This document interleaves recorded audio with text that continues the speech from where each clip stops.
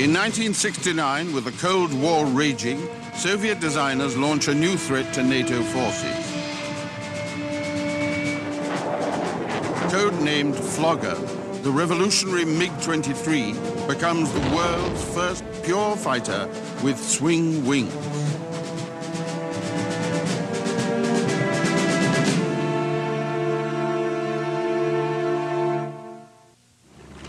In the 1930s, the Soviet I-16 fighter had dangerously fast landing and takeoff speeds. The biplane I-15 was much more pilot-friendly. An experimental design was developed. It was a biplane for low-speed performance, but in level flight, one wing folded into the other for high-speed performance. It was called the folding fighter. This World War II German prototype fighter, the P-1101, had wings that were straight for low speeds. For higher speeds, they could be adjusted on the ground for two different angles of sweep. Bell, as a company specializing in jet and rocket-driven high-speed aircraft, had for some time been interested in variable geometry. Using the P-1101 as a basis, Bell built the X-5, the world's first flying variable geometry swept-wing aircraft.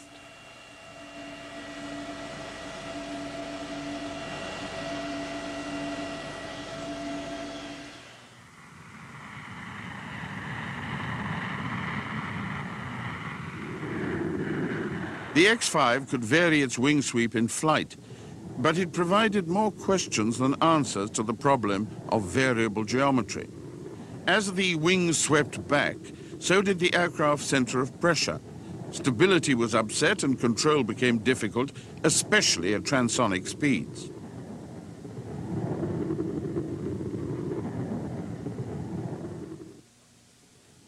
The Grumman company, with its variable geometry Jaguar prototype, tried to solve the problem by sliding the wing root backward and forward to compensate for changing sweep angles. It was too complex. When the solution came, it was simple.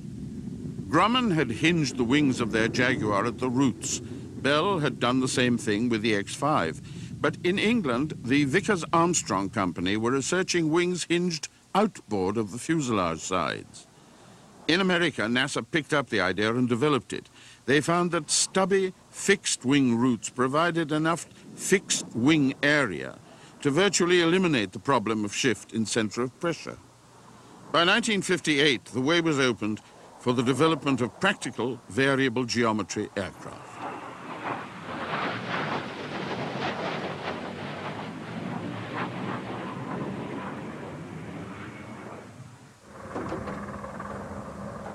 The General Dynamics F-111 was the first variable geometry aircraft to enter service anywhere in the world.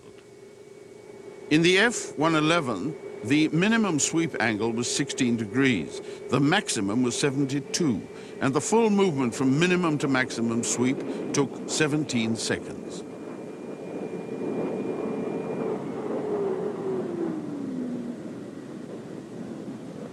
Even though the variable geometry system of the F-111 worked well, the aircraft had a troubled development history. The F-111 project was the answer to a very ambitious defense brief. It was intended to replace all the American Century fighter bombers of the 1950s. It was also charged with achieving what was called maximum commonality, Secretary of Defense McNamara's approach to making major savings in the defense budget.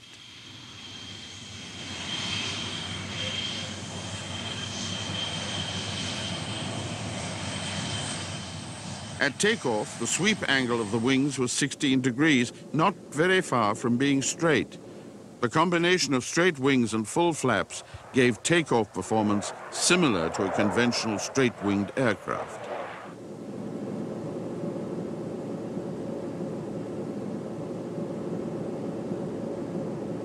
The action of sweeping a wing back doesn't just change the sweep angle.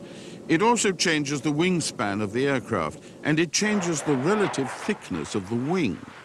Low angles of sweep give high lift and high drag. Also, the greater the wingspan and the thicker the wing, the higher the drag. Higher sweep angles and lower wingspan reduce drag for high-speed performance. As the wing sweeps back, the relative thickness of the wing is reduced, again producing less drag.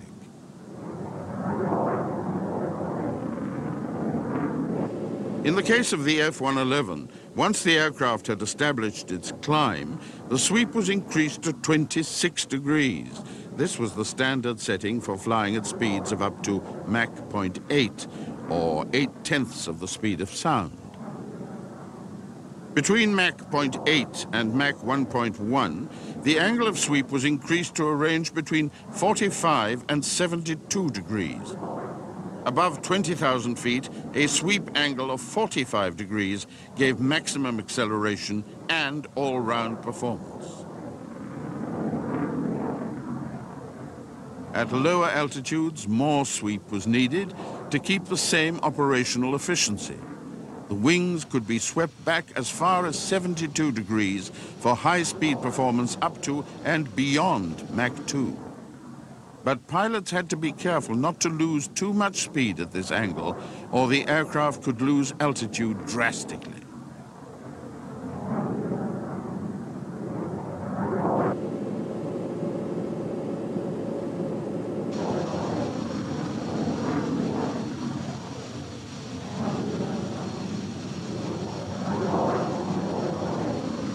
Changes of sweep could be used to slow the aircraft down quickly.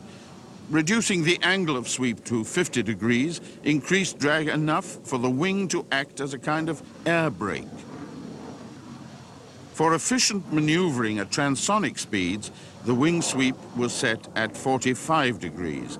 The combination of lift and drag at this sweep angle gave the pilot the best compromise between high speed and low speed performance. In the early 60s, Soviet aviation experts intently studied the F-111's approach to the problems of variable geometry. This is Nikolai Zhukovsky, founder of the Central Aerodynamics and Hydrodynamics Institute, Russia's Center for Pure Aviation Research. It is known as TSAGI, and is a close equivalent of NASA in the USA. It's located at Zhukovsky, a city 30 miles east of Moscow. Close by is the Ramenskaya Test Flight Airfield, the Russian equivalent of the Edwards Test Flight Center. TSAGI was established in 1918, when the Red Army began to realize that aircraft were important. Very quickly, it grew to become a great center of aviation research. It has a large complex of wind tunnels capable of producing speeds from low subsonic to hypersonic.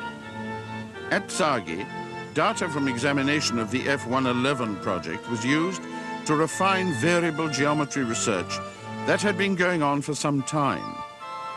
As a result, Soviet cynics were convinced that the variable geometry concept had merit. Information on variable geometry was passed out by TSAGI to the design bureaus, notably Sukhoi and MiG. Rather than design a new test bed, Sukhoi chose to modify an existing aircraft. The Su-7 was a frontline ground attack fighter with swept wings designed for high-speed flight.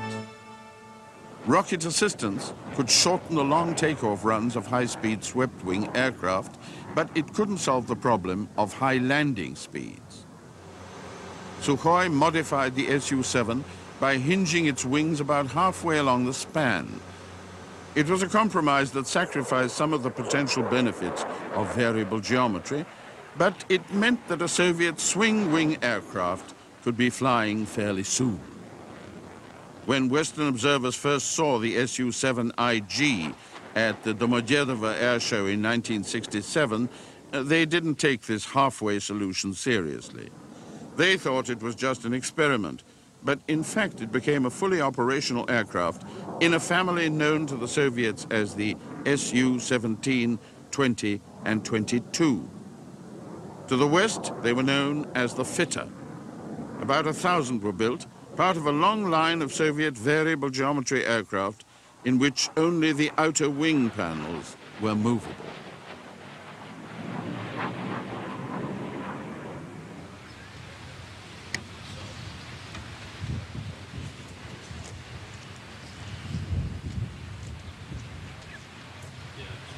This is an Su-17 M4. It was a standard Soviet ground attack fighter bomber of the 70s and 80s.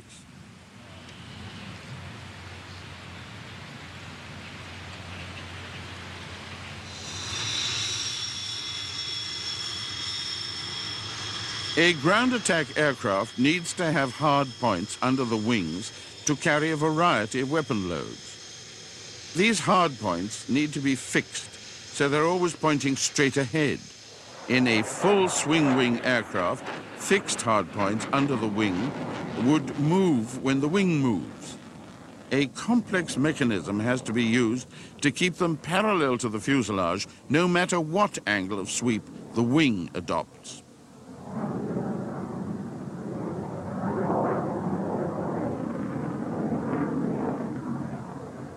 In the Su-17, Sukhoi were able to use their compromise approach to variable geometry to solve this problem. The hard points were simply mounted on the non-moving section of the wing. And the compromise approach itself worked. The Su-17 needed only half the takeoff distance of its fixed wing relatives. It could carry its weapon loads 30% farther and was capable of speeds beyond Mach 2.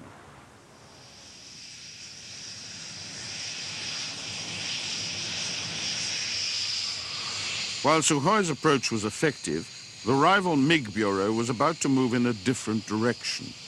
In the early 60s, they were facing the same problem as Sukhoi. They were searching for a way of getting good low-speed performance out of an aircraft capable of Mach 2.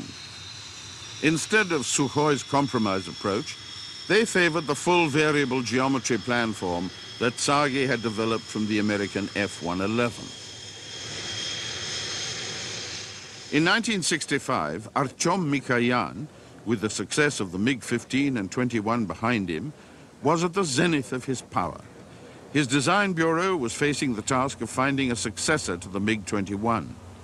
The American F-4 Phantom could carry a far greater weapons load than the MiG-21. It could detect a target sooner and had the performance to accept or decline an engagement in battle as its pilot chose. Mikoyan's deputy and heir apparent in the MiG hierarchy was Rostislav Belyakov, who had been with the Bureau since 1941. He and Mikoyan took overall control of the development of the new fighter concept.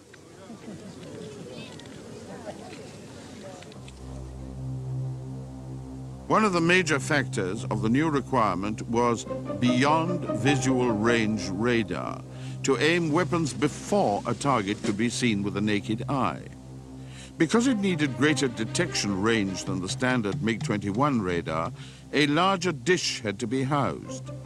More electronics had to be installed, which meant a larger aircraft with a greater cross-section. But it still had to fly at speeds up to Mach 2.35, and it still had to be able to use the same airfields as the MiG-21. A conservative approach was developed in parallel with the radical variable geometry approach. A MiG-21 was modified and fitted with a centrally mounted jet engine. It pointed downward and provided extra lift for takeoff and landing. A new delta wing prototype was fitted with the same system. Its NATO code name, Faithless, was appropriate. MiG itself had little faith in the design. The engines were only used in takeoff and landing. They occupied valuable space and reduced the aircraft's range. There was little doubt that the real solution was a genuine variable geometry aircraft. It came in the form of the MiG-23. The prototype of the MiG-23 was called the E-23I. I stands for the Russian word meaning variable. The prototype made its first public appearance at the Domodedovo Air Show in 1967. The wings were swept and unswept several times during the course of its demonstration flight and attracted a great deal of attention from Western observers.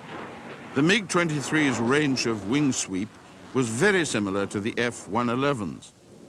At its straightest, it was swept back 17 degrees. This was the setting used for takeoff and landing. Most of the mission for which the MiG-23 was designed is carried out at subsonic speeds with the wings at a 45-degree angle. Only for a few minutes of a normal mission is the full supersonic flight sweep angle of 71 degrees called for. The 3 sweep positions were preset, and it took about 15 seconds to move from one to the other. The Monino Air Force Museum outside Moscow contains one of the world's largest collections of significant aircraft. Many of its more than 120 exhibits are prototypes. This is the E-23I, the prototype of the MiG-23. It is exhibited with its wings in the straight position. Next to it is another early MiG-23 with its wings fully swept back. The wings of the prototype were thin. They had full-length trailing edge flaps, but no ailerons. Lateral control was achieved by horizontal stabilators and spoiler surfaces on each wing. The spoilers operated independently. If one was raised, it created drag and reduced the lift of the wing, causing the aircraft to bank.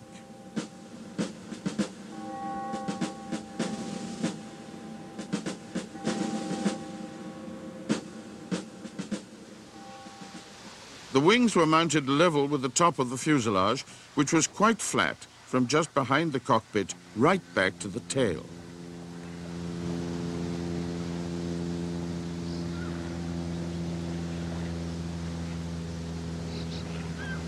The wing hinges were located in large swept shoulders well outside the fuselage. The cockpit canopy was flush with the fuselage top and had almost no view backwards.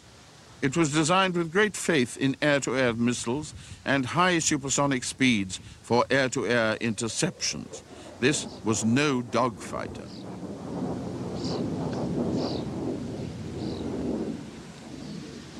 The drive of the wing sweep mechanism was hydromechanical. It was operated by 2 redundant systems acting together. If one failed, the time taken to move from one sweep position to the next was increased by half.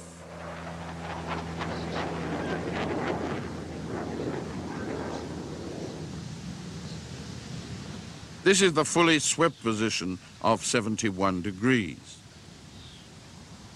The landing gear of the MiG-23 was unique. It was one of the most complex systems of 3-dimensional mechanics of any aircraft ever built. Each wheel had to be hidden in a fuselage of relatively small cross-section, but at the same time the track had to be wide enough to provide stability on rough airfields, and the need to work from unmade surfaces meant that a mudguard had to be incorporated into the design.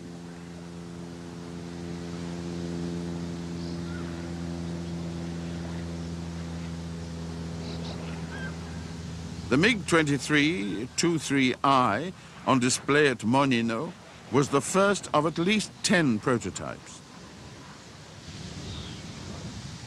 The first production MiG-23s had twice the jet thrust of the MiG-21. They weighed twice as much and carried twice as much fuel. The pilots also had to come to terms with the extra factor of manually changing the wing sweep during flight. Production MiG-23s were equipped with a KM-1 ejection seat, which could operate at speeds from 85 miles an hour on the ground to 745 miles an hour and an altitude of 75,000 feet. MiG-23 pilots didn't like the seat because it tended to cause back injuries. Some even preferred to crash land rather than eject.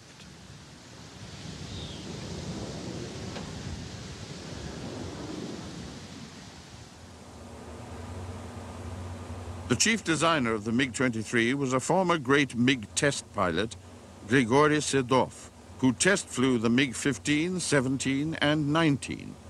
He says that the MiG-23 was the first true fighter with variable geometry to be produced anywhere in the world.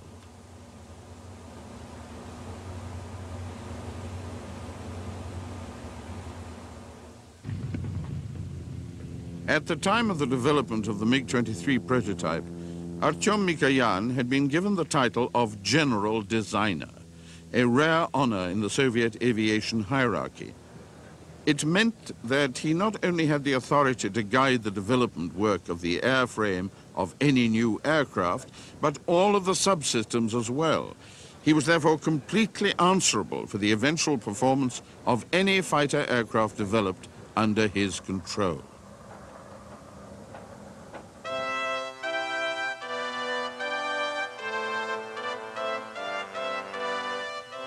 It was a position of great responsibility, but also one of great power.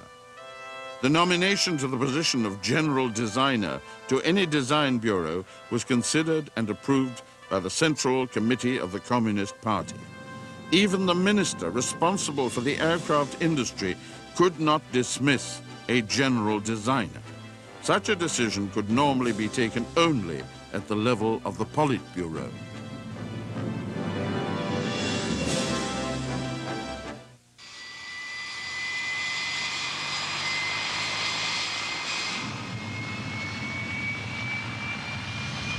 In 1971, the MiG-23 became fully operational with the Soviet Air Force. It was now the frontal fighter, theoretically replacing the MiG-21. But because of the large numbers involved and the long replacement time, MiG-21s remained in service for another 15 years. Only about 150 of the original model were built. As the aircraft was supplied to the Air Force, it was continuously modernized, with several model updates introducing higher engine thrust or more sophisticated electronic equipment. Deficiencies in the first months of operational service led to the introduction of the MiG-23M, with a Tumansky engine producing 27,500 pounds of thrust.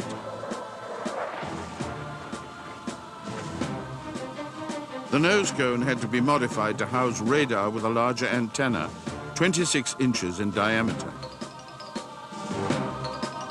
The weapons system was constantly evolving as missile technology became more sophisticated.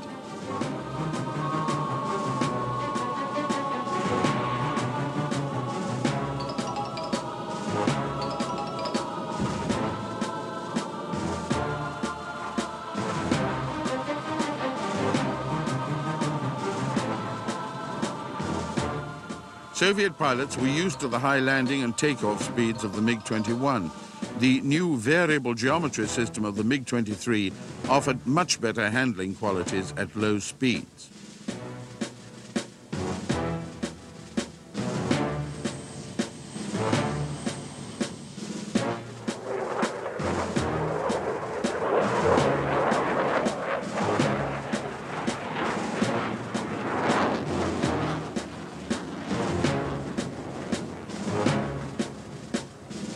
Given the complexity of the variable geometry system, the transition from straight to the swept wing positions was very smooth.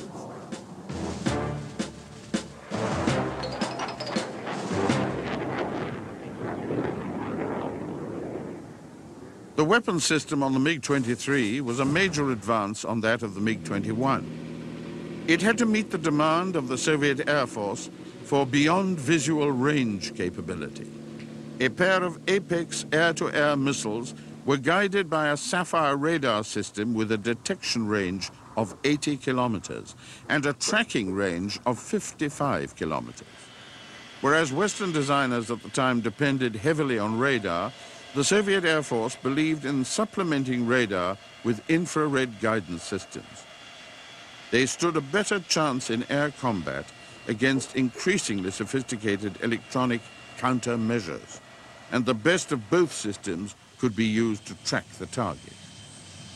A normal weapon load would consist of one semi-active radar homing missile and one infrared missile.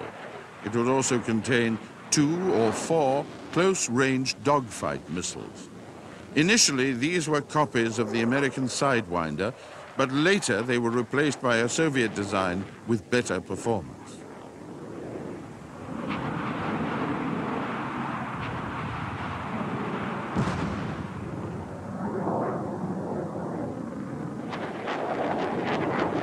The MiG-23 also had a double-barreled 23mm cannon mounted under the center line of the fuselage. It was a formidable weapons package.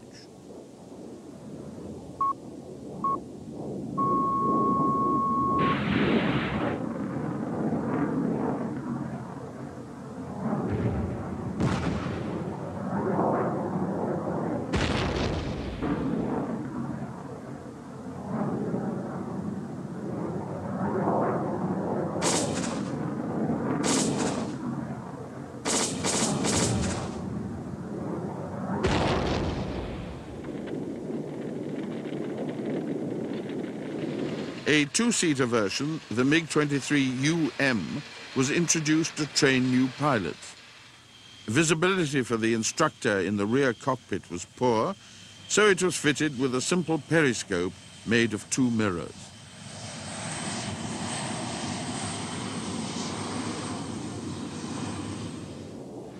The was virtually identical with the standard single-seater, except that it had less electronic equipment. The dual control system allowed for the instructor to take over at any time. The controls in the rear cockpit would automatically override those of the student in the front. The instructor could also control the ejection of both seats.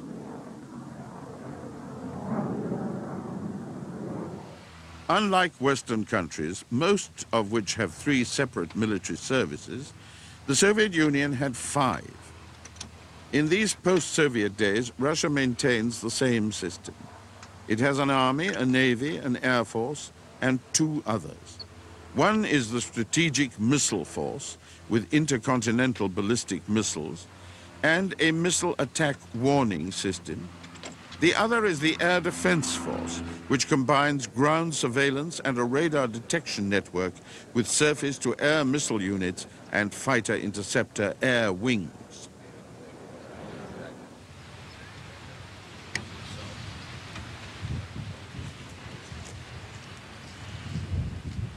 The MiG-23P was a dedicated air defense version which entered the service with the Air Defense Forces. The P stands for Перехватчик, meaning interceptor.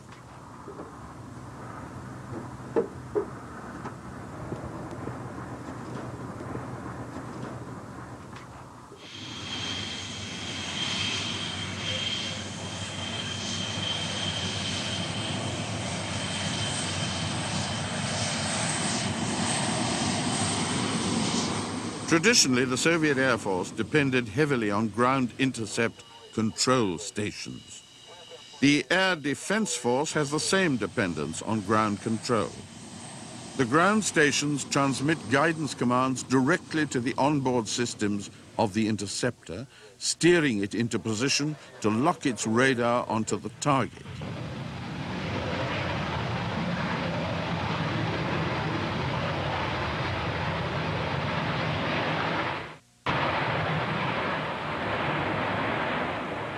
The terrain of the former Soviet Union occupies 1/6 of all the land on the planet Earth. It extends over 11 time zones from east to west. It runs from the cold of the Arctic Ocean in the north to the hottest deserts of Central Asia. It is a vast area to defend. In the Air Force, tactical aviation, or frontal aviation as it has been called since the Great Patriotic War, is organized into air armies assigned to specific military districts.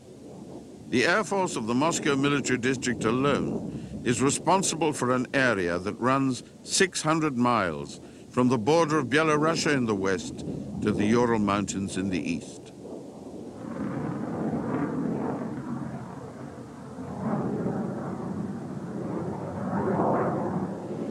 Through the 1970s and into the 80s, The MiG-23 was the workhorse of Soviet military aviation, on standby to respond instantly for the Air Force and the Air Defense Force.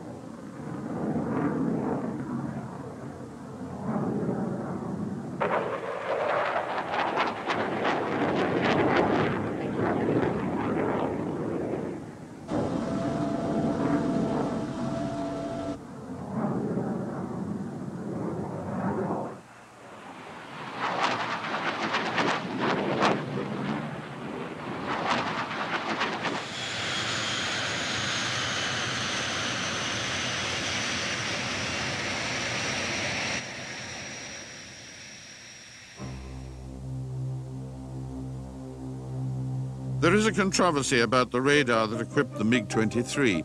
Western observers say that the technology copied from a Phantom F-4J shot down in the 60s allowed Soviet designers to develop a radar that could distinguish between a moving target and something else in the background, like clouds or Earth.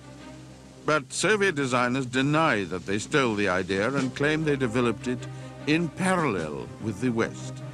In any case, the development opened the way for the revolutionary look-down, shoot-down radar system.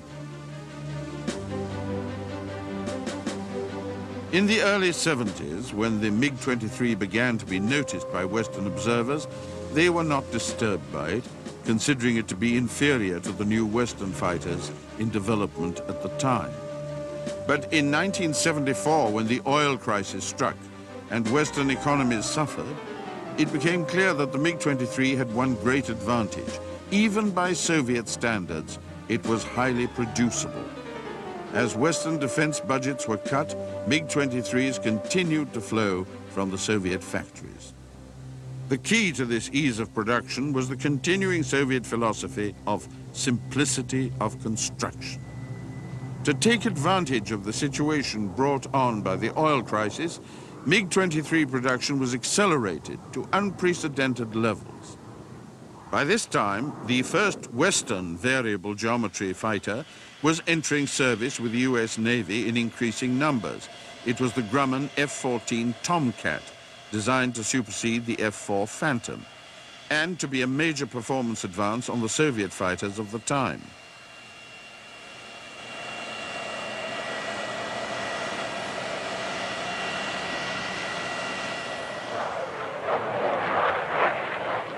In a way, the design brief for the F-14 was similar to that of the MiG-23. Both had to have a top speed in excess of Mach 2, and while the MiG-23 had to be able to take off from short, rough airfields, the Tomcat had to be catapulted from aircraft carrier decks. The Tomcat was bigger than the MiG-23. It had an unswept wingspan of 64 feet, compared with 47 feet in the MiG. It had a crew of 2. The MiG carried a pilot only. The Tomcat's wing sweep system was different.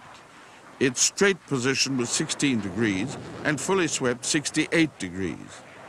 The MiG's 3 positions were manually selected by the pilot, but the F-14 sweep was controlled automatically by a sweep programmer that kept the wing at the best sweep angle for current flying conditions. The MiG-23 had 1 engine, and the F-14 had 2.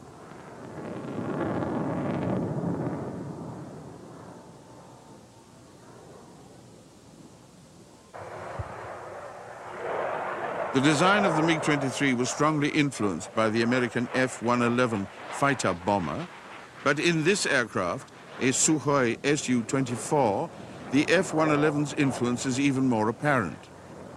The Su-24 was the direct Soviet equivalent of the F-111. It was designed for the same mission, low-level penetration through enemy air defense systems, seeking targets well beyond the front line.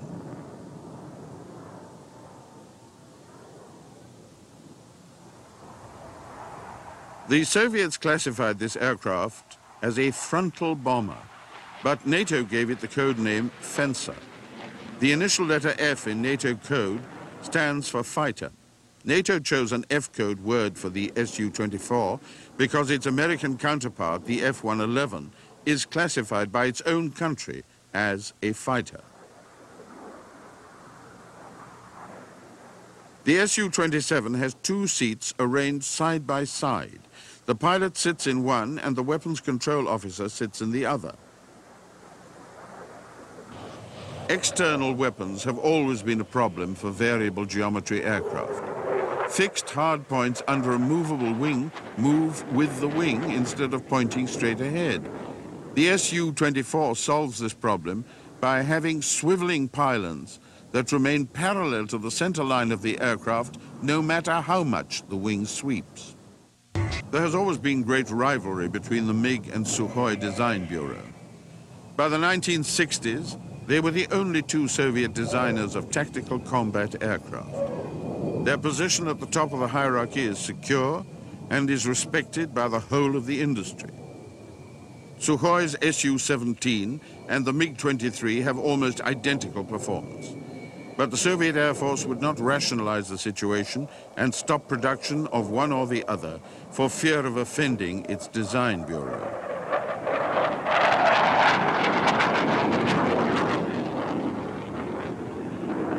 There was a design study for an aircraft to be called the MiG-35. It would have been a direct competitor with the Sukhoi Su-24. It never went into production.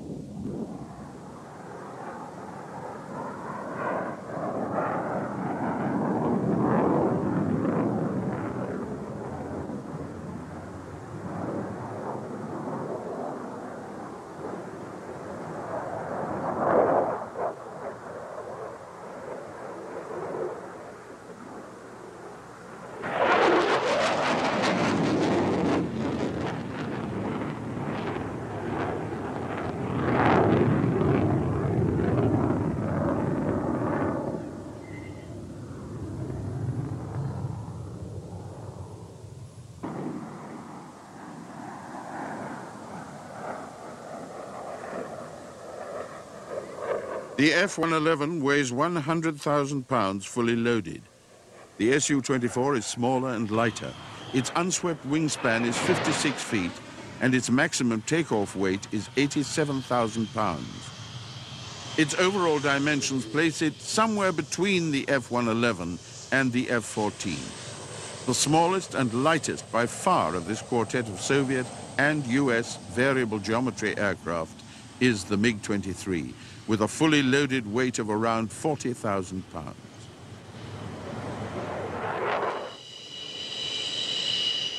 By the mid-1970s, the MiG-23BN, with its chopped nose line giving better pilot visibility, was in service. This led to an even more extensively modified version dedicated exclusively to ground attack. It was called the MiG-27. It was basically the same airframe as the MiG-23, but the pilot's field of view was better and there was more armor around the cockpit. It was fitted out to carry air-to-ground rather than air-to-air weapons.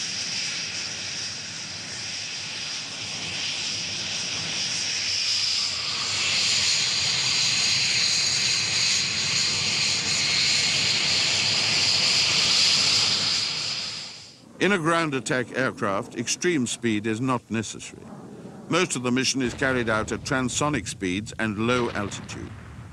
The MiG-27 was the first Mikoyan aircraft with a digital weapons control system. The MiG-23's radar was replaced with a laser rangefinder and illuminator for laser-guided missiles and rockets. The MiG-27K also had a TV search and track system.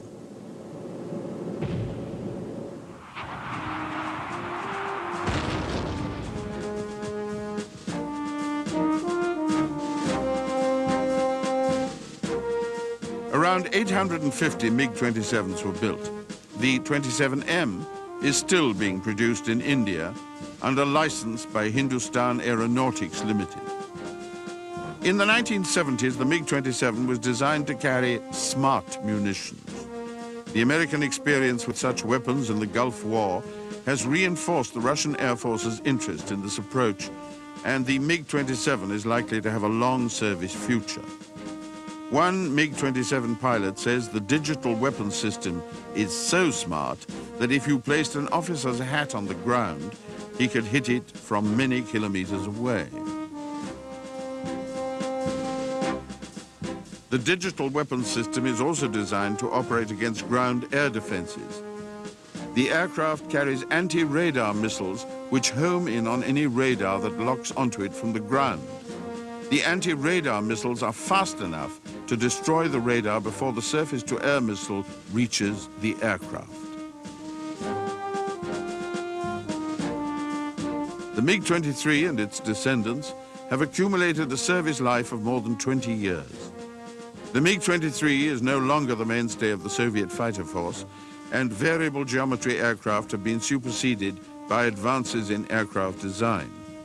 But the swing-wing silhouette of the MiG-27 will be visible in Russian skies well into the next century.